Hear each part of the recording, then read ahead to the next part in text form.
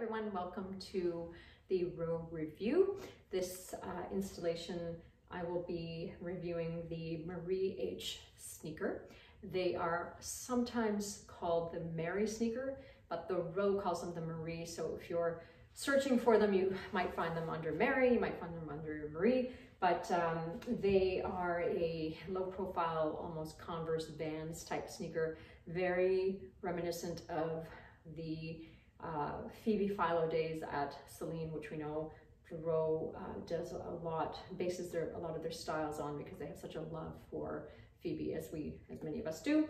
And so this is very much like that. It's a slip-on sneaker. It's a canvas, like a linen and cotton version. It came in a bunch of colorways, and you can still find them around. They're around the $700 US mark in terms of sizing.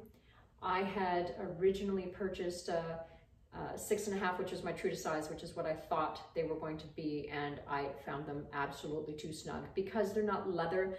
I knew they weren't going to give, so I went up a half size. But the problem is I'm somewhere in between a 6.5 and a 7. The 7 I'm floating around in. This is the 7, and but I couldn't do the 6.5.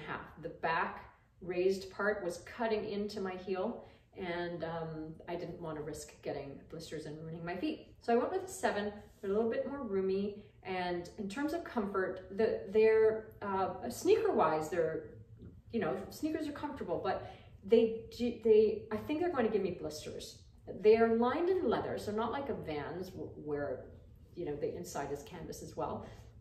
They have a really soft, beautiful lining, but maybe because I went for a 7 and I couldn't get the 6.5, there's some slight rubbing, but I'm going to solve that with a small sock or a couple Band-Aids the first time I actually take them outside. I've only worn them in the house and to take pictures so far in this particular shoe, but I've worn them long enough to know where I'm going to get the irritation. So I hope that's helpful. I would say, if you don't have a fussy foot, you could probably do your true to size, but they might be a tad short, and if you don't mind stretching them out and risking getting a couple blisters, you could do that.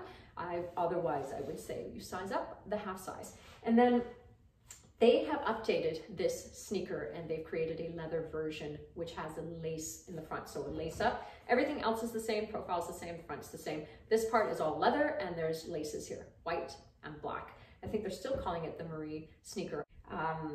This I got on sale. I don't know that I would have paid, upwards of $700 US for them for canvas sneakers. Probably not.